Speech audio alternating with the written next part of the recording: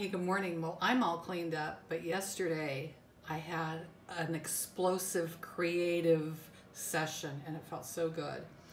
So the studio, I pulled out all my acrylics and then I was so exhausted, I just left everything there on the floor.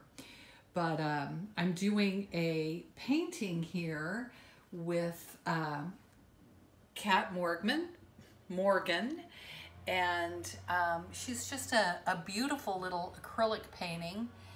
And so I had some leftover paint and I started on this smaller canvas. So anyway, I'm doing her for Collide Gallery, and I'm really excited with the progress and really am enjoying working along with Kat Morgan in this. And I pulled out, this was a flower that we found on the sidewalk, on the ground while we were in Kauai, and I photographed it, and it just seemed like it was just such a, I don't know. Anyway, I did a painting of it, and it never quite felt complete. So I pulled it out, and I think I might work on it some more.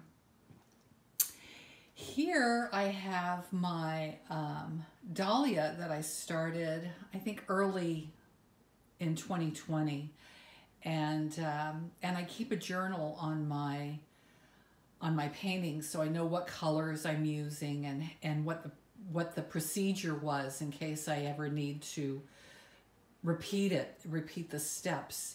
So anyway, I found my journal with all my purples that I was using and blues and reds, and so I can continue with this, and I'm excited to do that.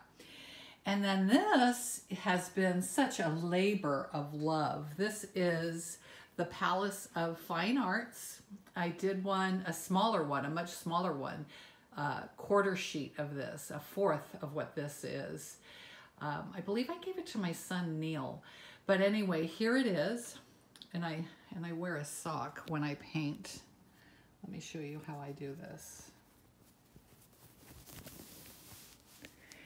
I wear a sock when I paint, so I don't put, if I have to put my hand on the paper while I'm doing detail work or something, I'm not putting the oils of my hand on the canvas, so it's still pretty archival and everything.